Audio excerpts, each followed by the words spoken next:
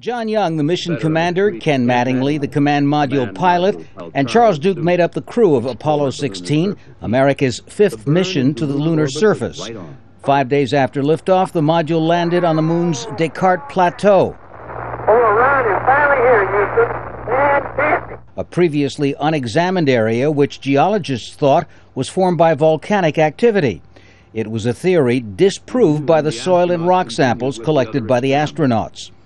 2 of the men spent 20 hours on the surface, and they rode almost 27 kilometers in their rover vehicle, better known as a moon buggy. We're doing 10 clicks, Tony.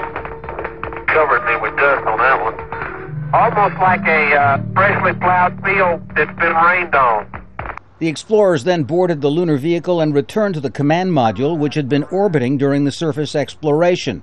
At the same time, Mattingly had been conducting dozens of experiments and taken thousands of high-resolution pictures of the terrain. Once the men were reunited, he left the capsule to retrieve the film canisters. 11 days after the launch, the astronauts splashed down in the Pacific, ending a near-perfect mission. You saw an example of goal-oriented teamwork in action. The kind of thing that made this country great, and the kind of thing that's going to keep it that way. Now aged 76, Charlie Duke still looks back on that adventure with awe.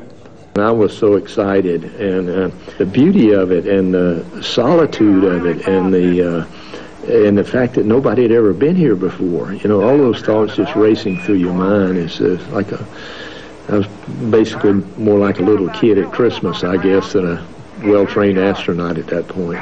A few months later, 3 more Americans returned to explore another area of the lunar surface. It would be the last Apollo mission, and the last time ever since that a human has walked on the moon. Tom Ackerman.